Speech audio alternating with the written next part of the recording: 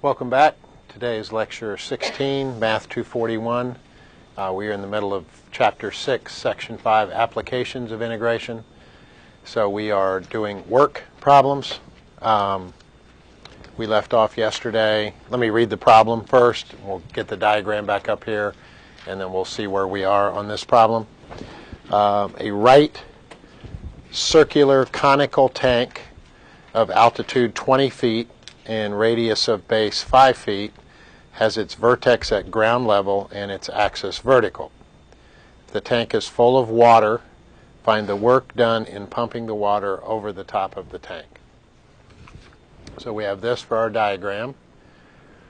What we do is, and I really didn't say much about this yesterday, but you want to take the situation that you're handed, diagram it appropriately, but not just diagram it appropriately, but try to develop an axis system such that when you draw this thing, it's going to be easy to figure out what an x value is, and a little bit later in this problem, which we haven't used yet, what a y value is.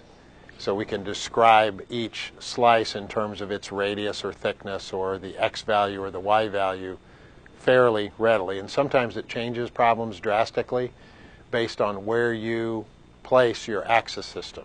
So on this diagram, it was already placed for us, but it's nice and convenient that the y-axis comes right down the center of the cone and the x-axis is down here at the base or the vertex of the cone. So that's going to make describing or defining this line, which serves as the edge of the cone, it's going to make that a little bit easier for us. So when we get to choose where to put the axis system, that becomes a pretty important choice. So what do we have thus far in this problem? We have the diagram so that we can name this line. We have the slices of water, not just to see how much water is in them, but kind of what kind of force it's going to be necessary to move that particular slice of water. So we do have the volume of that slice is pi r squared h. The radius is x. So from the y-axis over to a point on this line, we don't know what that is yet, but we do know it's x. The height or thickness of each slice is delta y, which will become dy in the integrand. So that's how much water there is in there. And if we want to take then the volume times the density to figure out what kind of force is going to be necessary to move it, so we'll take that volume with the values that we decided, the radius is x and the height is delta y or dy, multiply it by the density, which is 62.5 pounds per cubic foot. So where do we get the cubic feet? Let me redo this because we were kind of in a hurry at the end of class. X is a linear distance measured in feet, so x is in feet, and that's x squared, so that's x squared. I guess technically there's a square feet here also because the unit 2 feet gets squared, so you have 2 square feet. Dy is also in feet. The thickness, or delta y increments of y, are also in feet, so there's our units over here.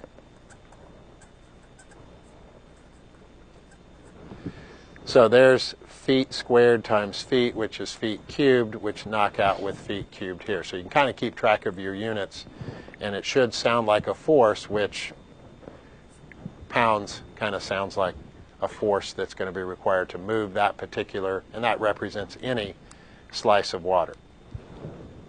So at this point we have in our integrand pi x squared dy, and we may not like the order that things are in, but this is kind of how we've gathered them thus far. So there's our force.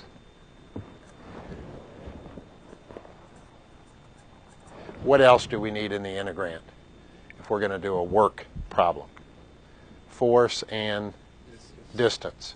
So we have to go back to our figure and see how far each slice of water needs to travel to get to the top of the tank.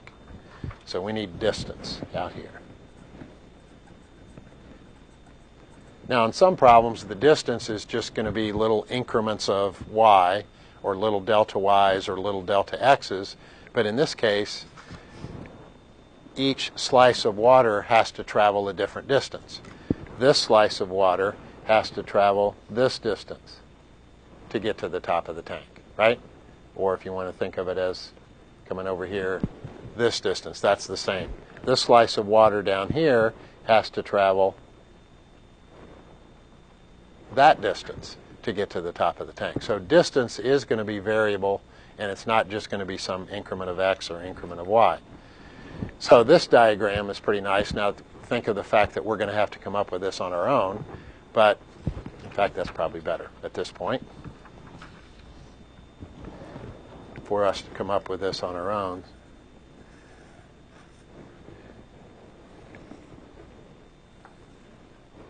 So we have this axis system that's coming down here.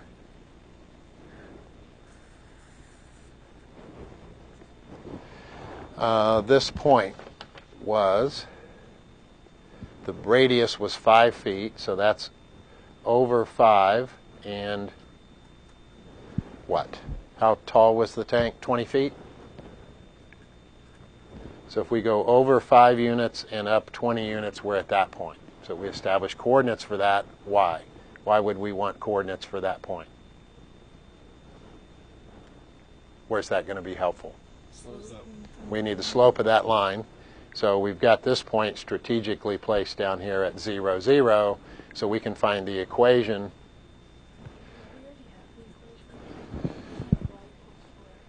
I don't know that we came up with that. It was on the diagram, but we haven't really talked about that.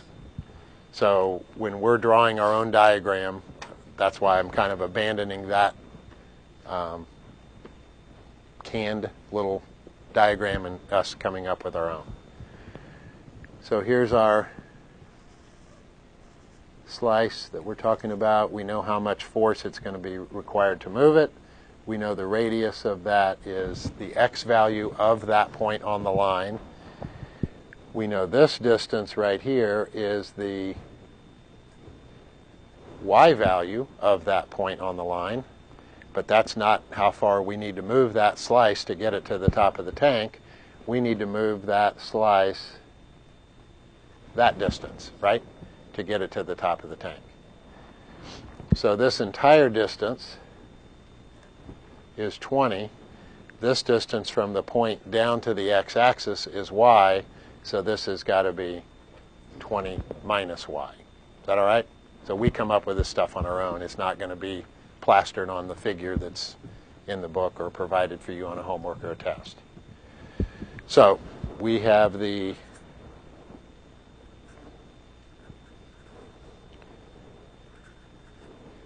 volume, the density.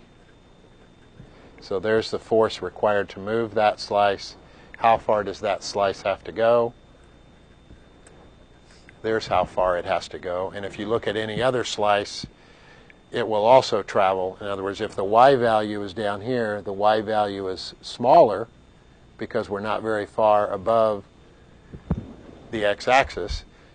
You still describe how far that slice goes by saying it's 20 minus the y value to get to the top of the tank. So there's distance. Now that we're here, well, this tank is full of water. So where do we get our first slice of water in terms of y? Because we're going to integrate with respect to y. At 0. So right on the other side of 0 is our first slice of water. We've got to move that too. In fact, that has to move probably the furthest distance, even though there's not much there. And since this is full of water and we're integrating with respect to y, we integrate to what? To 20, right? So we get slices of water from y equals 0 all the way up to the top of the tank, which is y equals 20. So what can stay and what needs to be changed somehow? 20 minus y can stay, right? Why can that stay? Because we're integrating with respect to y. X squared's got to go, right? But it's got to go in a way that we can describe x in terms of the interrelationship of the x and the y's where? On the side of the cone. Well, the side of the cone, if you look at it two-dimensionally, is just a line. So we need the equation of that line. Now, Nicole already said it was on the other diagram. It was, but when we do a problem, we have to come up with this ourselves.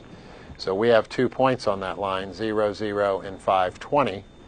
So the slope is difference of y's over difference of x's, 20 over 5, which is 4.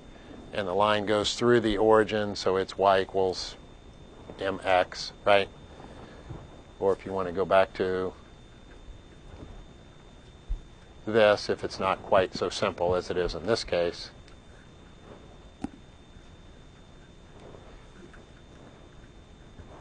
so there's the equation of that line. So what do we need? Y equals 4x. We want to get rid of x. Okay. So we need something that x is equal to on that line. So x is equal to y divided by 4. So we make that substitution.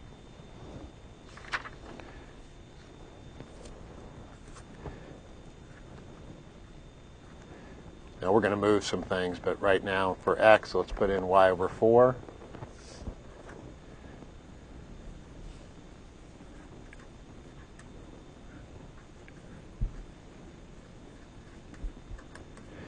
So the integrand kind of looks messy.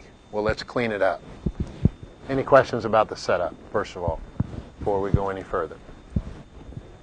Is it hot again in here? Let's try to open the door again, Chandler.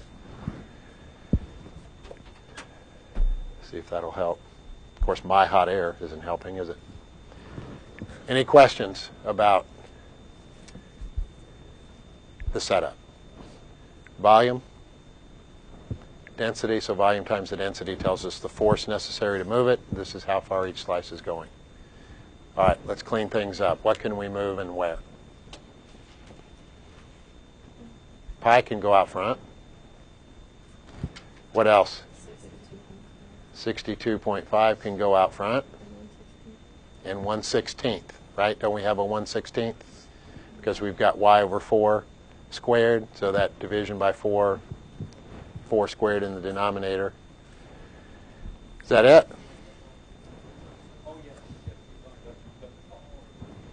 All right, so what's left in the integrand? We've got a y squared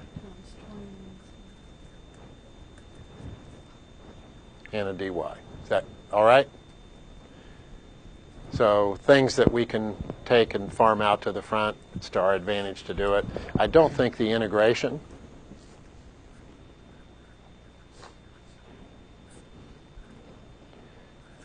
is necessarily the toughest part of the problem. In fact, I think you're going to find it to be the easiest part of the problem. So we've got 20 y squared minus y cubed. What will our units be on this problem?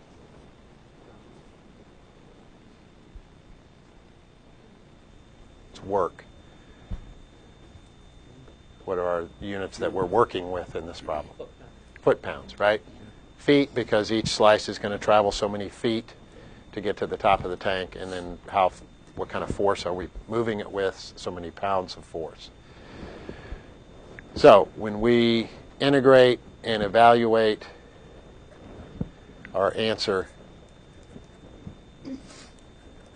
will be in foot-pounds. Anybody think that we need to spend our class time integrating and evaluating at this point in time? Jacob? I don't think so. Okay. Thank you for clarifying. Okay. How did you find density? It was the 62.5. Yeah. That was given to us. That's the density of water in like in metric, not metric, but okay. In kind of normal units. Other things that we deal with in a problem, they will tell us what the density is. For example, if we're dealing with some oil in a barrel, would you expect it to be more dense or less dense than water? More dense. Less. What happens when you put oil and water? The oil gets to the top. Right? Yeah. Or it rises to the top, so it'll actually be less dense. We think it probably, it's kind of nasty. It's going to be more dense, but it's actually less dense. So those kind of things will be given to you on the problem. Usually we deal with several problems that have water in them, so that's usually not given in the problem. Anything else from this?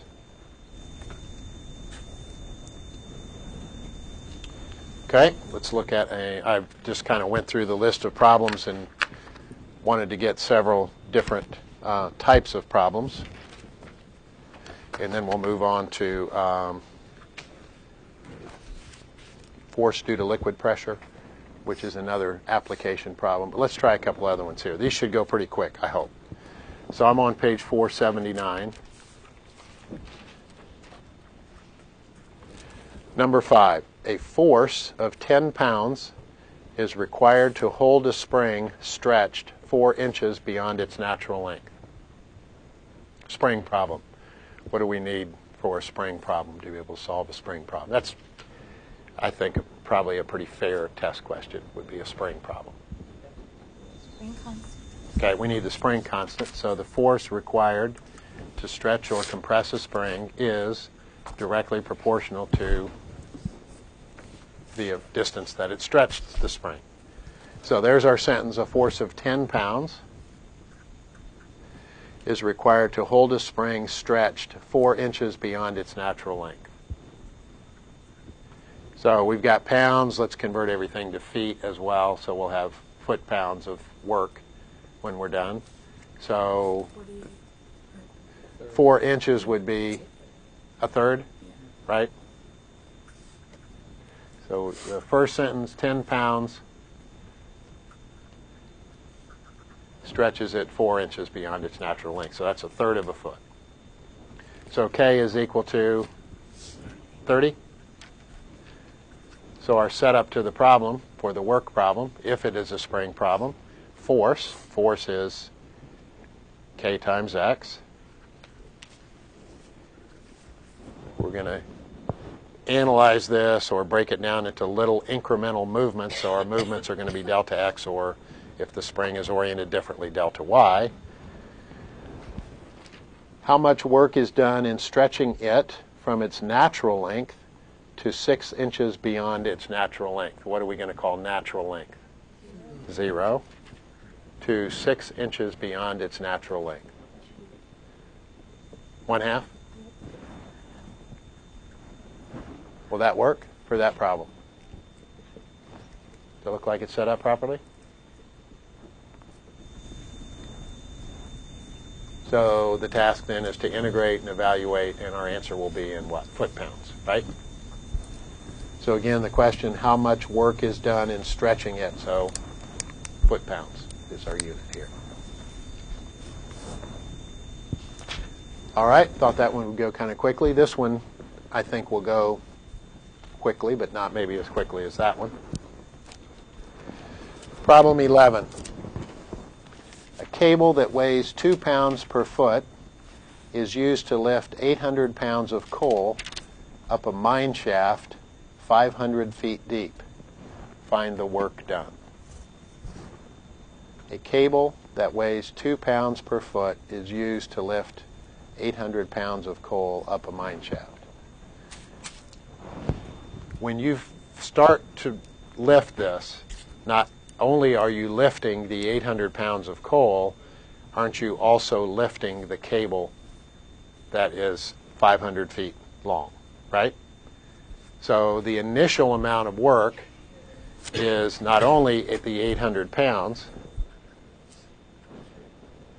that's the coal, but we've got it 500 feet, right, at least, if we've got this 500-foot mine shaft.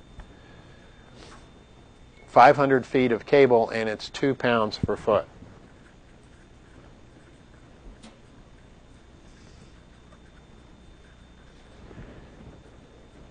So we've got 1,000 pounds of cable, right? So the cable actually weighs more than the coal does initially.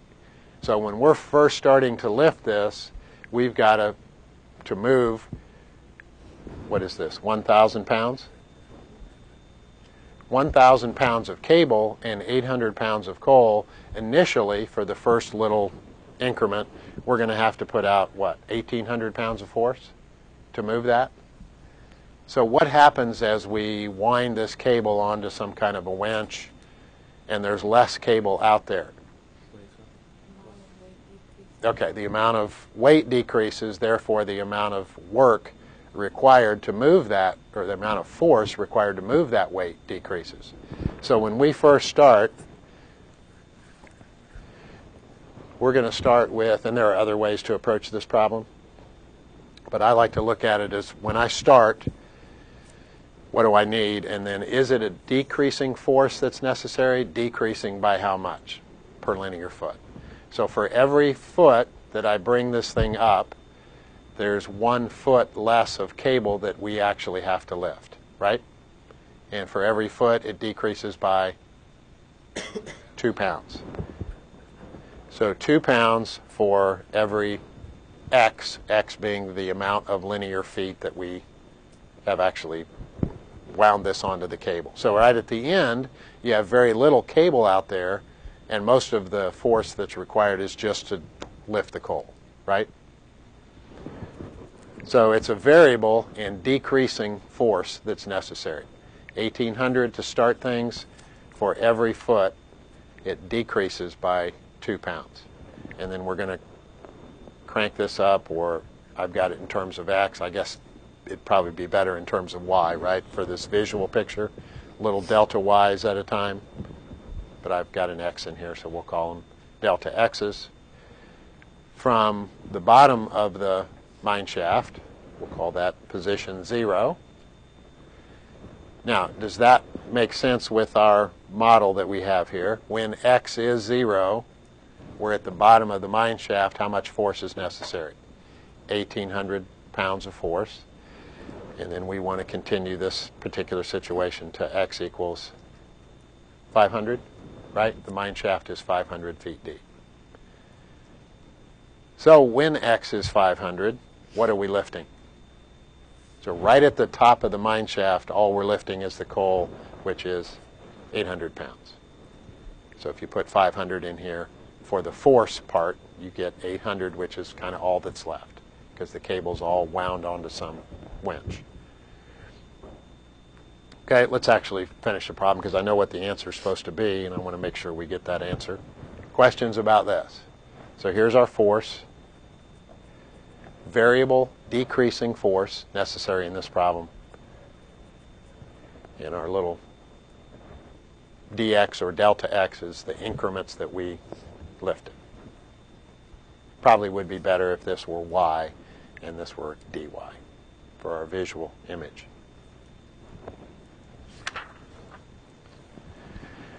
Integrate it, 1,800x. The integral of 2x is x squared. 0 to 500.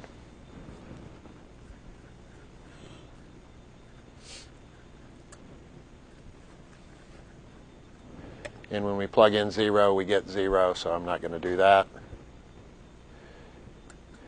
18 times 5, 90.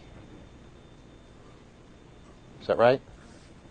And then 4 zeros. So 900,000. 500 squared would be 25 with 4 zeros. So 250,000.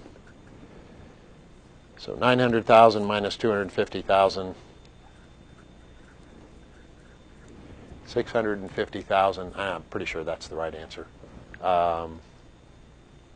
What? Foot-pounds? Right?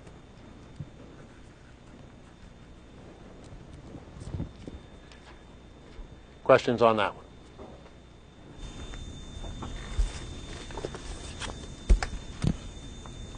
Okay, let's switch horses a little bit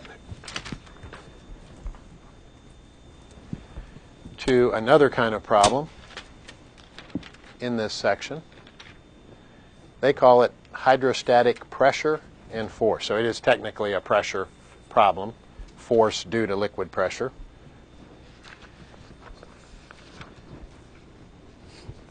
So if you think about a tank full of water and we want to know how much pressure there is on the end of the tank or on the sides of the tank or on the bottom of the tank, there are kind of three components that are going to determine what kind of pressure we have.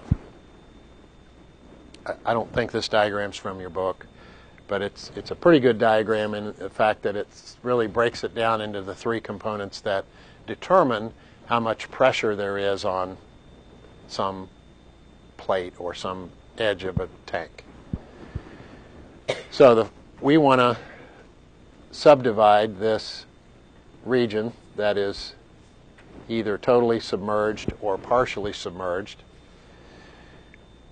So if you think about what's going to create pressure on this, let's call it the end of some kind of a water trough or some kind of a tank, the force on one of these rectangles, and that's all we really need to describe is the force on one of the rectangles, and then we'll add them all up with integral calculus.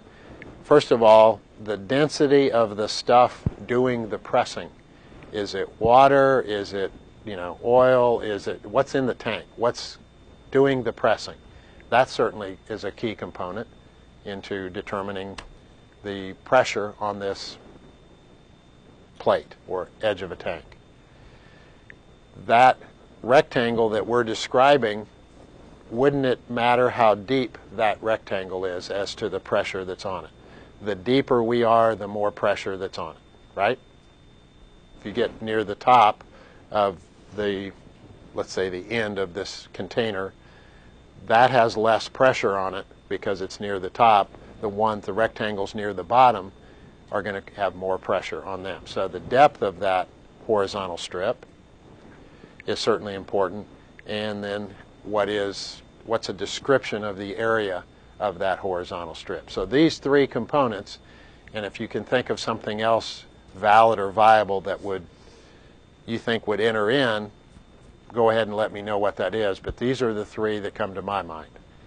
What's the density of the stuff that's pressing on the end of the tank? How deep does it go? So those are little strips or rectangles parallel to the surface at the bottom of the tank, as well as all the others. Can we describe their depth? That certainly enters into the pressure. And then how much stuff is there on each of these rectangles? So density, we'll describe that. That's easy. The depth of each horizontal strip and the area of each of the horizontal strips. If we can do that, then we accumulate all of the different pressures on each of the strips by using integral calculus. So if we want, instead of one, we want all of them, what are we going to do? We're going to integrate that from the bottom of this plate, whatever it is, to the top of the plate. So we do want little horizontal strips parallel to the surface of in this case, the water. So can we describe that strip the same way we can describe this one? And if we can describe them all the same way, integral calculus is going to add them all up.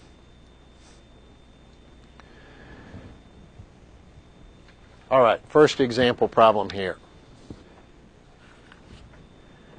So we have the end of a water trough. It is a isosceles trapezoid. Sounds pretty good, doesn't it? Doesn't it sound like a good name? Isosceles trapezoid. How do you spell isosceles?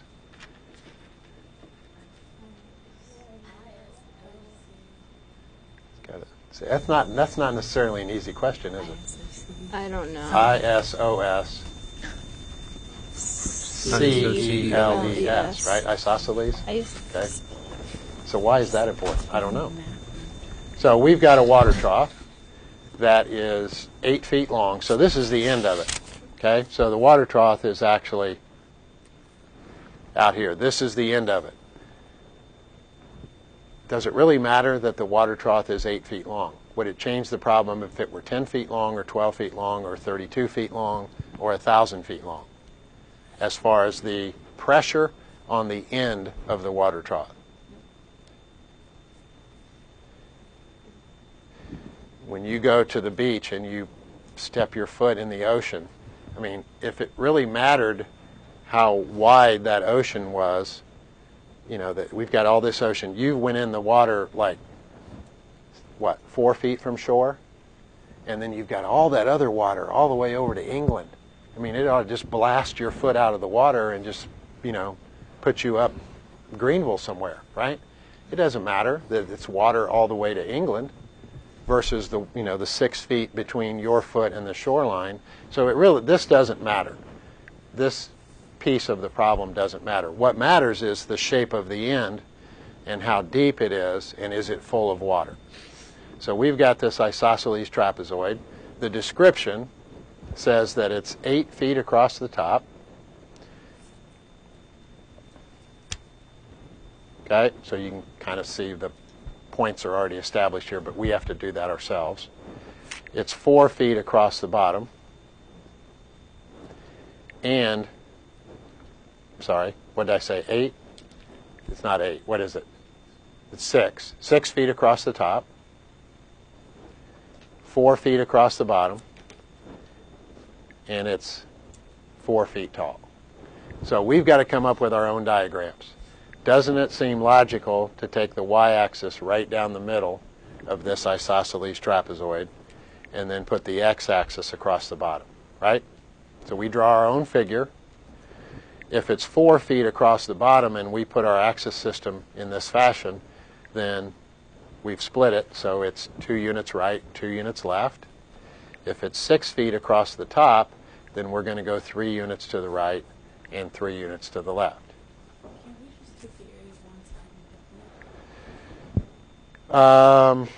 We really don't care about the area of the side. What we care about in the mathematical model are the areas of these horizontal strips, because the pressure on this horizontal strip is different than the pressure on this horizontal strip. So that's what the integral calculus is going to do, is add all of these pressures together. So the area of the whole side really never enters in. So if you know how to find the area of this strip, well, what is this strip? It's a rectangle, right? Then we're in business. You don't have to know the area of a trapezoid. And then to get the other point, the other part of this, it's 4 feet tall, so to get to this point, we're going to go over 3 and up 4. To get to this point, we're going to go left 3 and up 4. So we establish our own coordinates. Why do we need coordinates in this problem?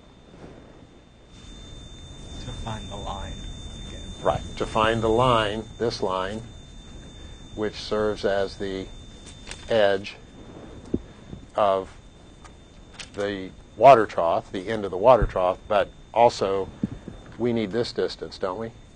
From here to here? Why would we need that distance right there, which is called x sub I in the diagram? Don't we need the area of that rectangle?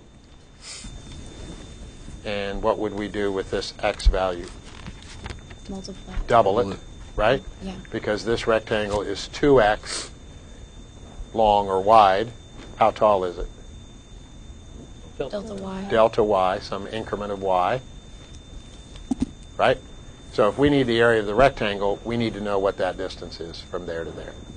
And how do we describe that if we don't have the equation of this line, which serves as the edge of the trapezoid? So we could go ahead and take the point 3,4 and the point 2,0 and find the equation. We don't need it yet, but we're going to need it before we're finished with this problem. So the slope is 4 minus 0 over 3 minus 2, 4. Now it doesn't go through the origin, so we're not quite as easy as our last one with the cone. So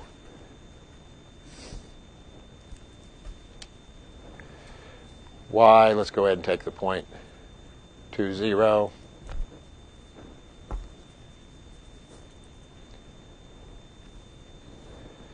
So y equals 4x minus 8.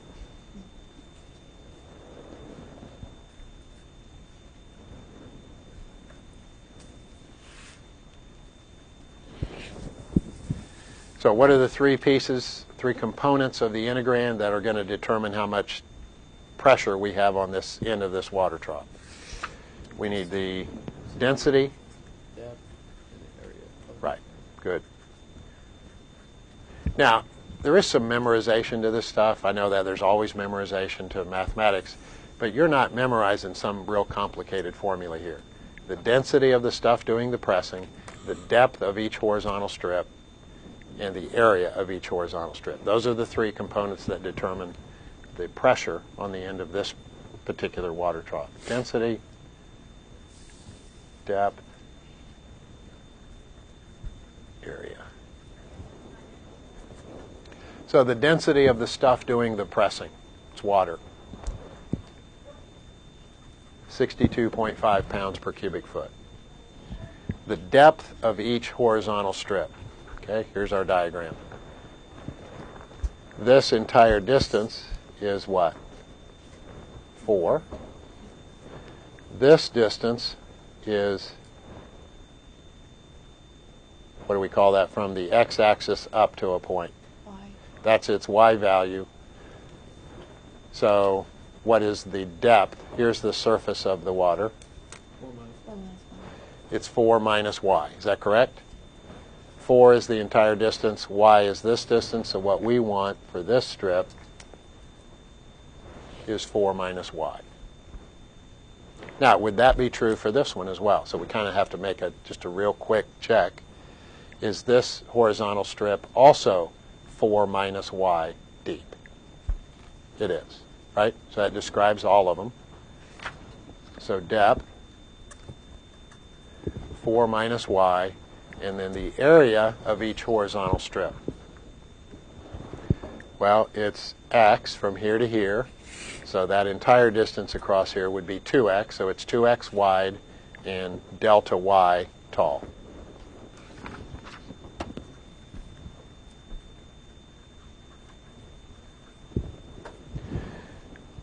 Does that seem all right?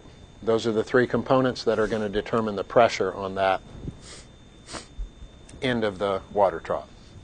Notice the length of the water trough has nothing to do with this problem. The fact that it's 8 feet long or 10 or 12 or 20.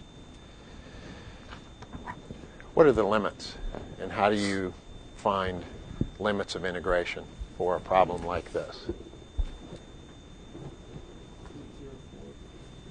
0 to 4. So how did you come up with 0 to 4? Y values. Y values. So, and the y values, because we're looking at where did we generate our first horizontal strip, right? Right on the other side of the x-axis, which is y equals 0. And we continue to form these horizontal strips to the top of the tank, which is y equals 4. Is that correct? So it's kind of like the pieces. How are the pieces generated? Where did we generate our first one? Where's our last one? All right, well, let's doctor this integral up a little bit. What things can be moved? What things can stay here and or subtly make changes? 62.5, get that taken care of. X can be replaced with Y plus Okay, that's got to go, right? X has got to go because we're going to integrate with respect to y. So the delta y for the integrand becomes dy. X has got to be replaced. Well, what is x? Every x value in terms of y, because it's on that line that serves as the edge of the trapezoid. Y plus 8 is 4. Boy, that's pretty, isn't it? X is, I think, Chandler, you said it. If we solve this for x, y plus 8 over 4. Right? Not pretty, but we don't have choice in the matter. So x gets replaced by y plus 8 over 4. So we've taken care of x. We've taken care of the delta y. You can take a 1/2 out. Okay, so right now, actually, I've already written the 4 down. But let's go ahead and take care of it now. We've got actually a 2 over a 4, right? So let me get rid of the 4. And this 2 over this 4 will come out as 1/2. Is that good? So we've taken care of multiplication by 2 and division by 4. We slid it out front. And everything else needs to stay, right?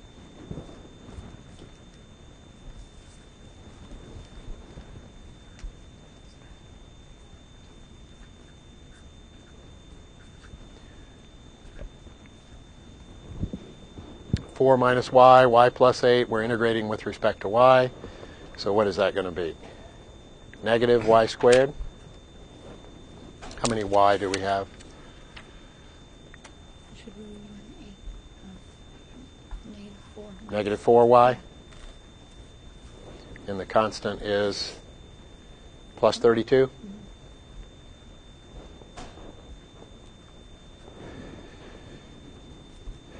Any question, first of all, about where anything came from in the original integrand? Density, depth of that horizontal strip, and area of that horizontal strip. Or how this became this. X had to go, right? Everybody convinced of that? We're trying to integrate with respect to y. We've got to get rid of x, and what is x in terms of y on this problem? Everybody feel confident you could integrate and evaluate from here? Yeah. Okay. So we've been doing that for quite a while. Now, these kind of problems can get kind of bizarre. Okay? Now you say, well, a right or an isosceles trapezoid, that's already kind of bizarre. But you have to make choices as to where things are. I don't know that we'll make it through this problem, but let's look at on page 481, problem number 30. I do want to do this problem. I don't know that I want us to do this problem right now. Let's table that till tomorrow, but let's do another problem. We'll come back to problem 30. Let's set up the diagram. I'm just trying to get different situations. Trapezoid. This one has a hemisphere. 18. It's page 480, actually. A hemispherical tank shown is full of water. Sorry, I'm a little scattered today. Let's go back to this problem. Something just came to mind when I was reading that problem. And we'll set up 18. How would this problem, if I were organized, I would have asked this earlier. How would this problem change if instead of the water trough being full of water, suppose it's not all the way up to the top, which is at the 4-foot mark, suppose it's at the 2-foot mark. From 0 to 2. Okay, would that be true? Integration from 0 to 2? And your density would be less. Well, the density is still water, so the water is going to be the same. So that's going to stay the same. What about the depth? That would change. 2 minus y. Because the top of the water, the surface of the water, is now not the top of the water trough. It'd be at height 2, so each one would be 2 minus y deep. So that would change. So everything would be smaller. Right, but would the area of each little horizontal strip be the same? They'd still be 2x wide by delta y tall, and the edge of the water trough is still that same line.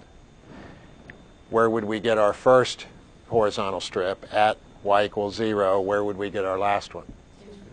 At y equals 2. So we do have to pay attention. Is it full? And if it's not full, we'll adjust, because the top of the surface of the stuff doing the pressing, it's important to know where that is. Sorry, I intended to do that and left that out until I read the next problem.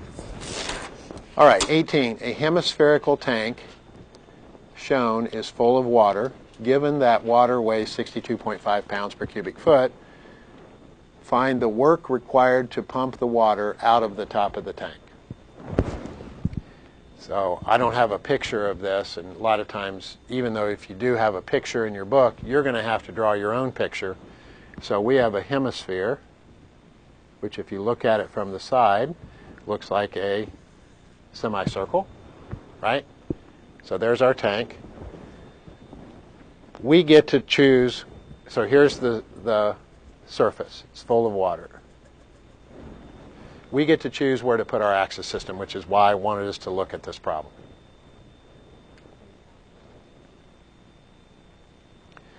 We could, here are the choices, okay? We could come right down here with our y-axis and come right under here with our x-axis. That's a possibility. Or we could come right down here with our x-axis and right here with our y-axis, right here with our x-axis. So what determines where you put your axes on your problem, because that's how we're going to name things, right? Don't we eventually have to give an equation for this edge of the tank, wherever it is? I know which one I want to work with if I'm going to have to name the equation.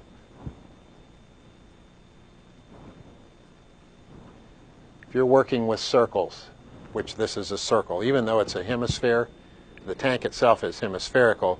When we look at it two-dimensionally, it looks like a circle. What's the easiest equation to work with in terms of circles? Right, just the old center at the origin, right? So which one of these two has center at the origin? This one, right? So we get to choose where to put our axis system. So let's come down through here with our y-axis to make the equation. Now, it could still do the problem, but I think this makes the problem easier if we put our x-axis at the top of the tank.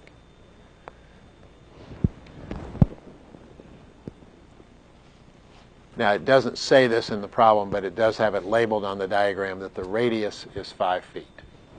Okay?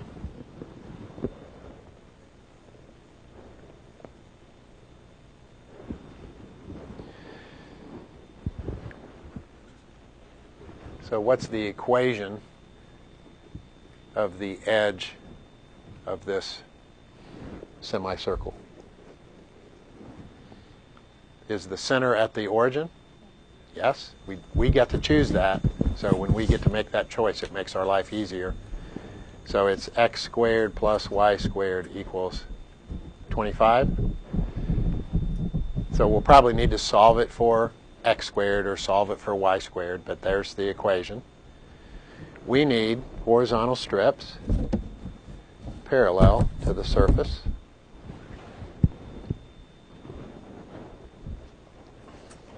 We need the density of the stuff doing the pressing.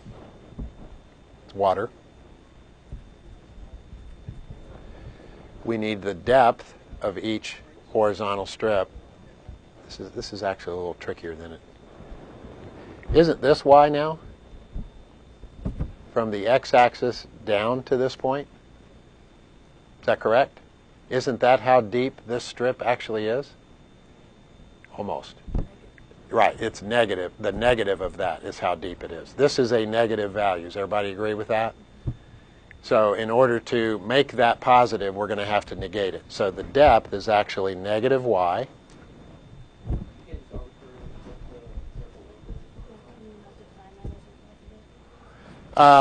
Well, the way I've got my axes, this is the origin.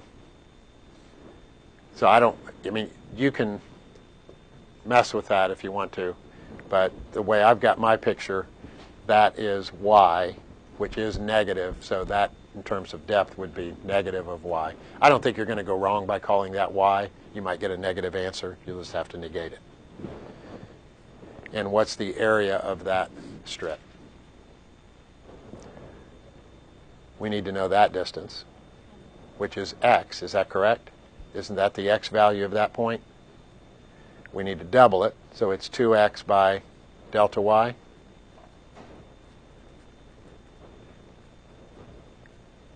So that means we're going to integrate with respect to y. Well, obviously we are. That's how we're forming the horizontal strips. And what would be the limits? Where are we down here? Negative 5. All the way up to y equals 0. Now, if you had not used negative y, but used y instead, and gone from 0 to 5, those two would have compensated for one another, and you'd still have a positive answer. Okay, we're out of time. We'll finish this up tomorrow and probably move on to moments and center of mass.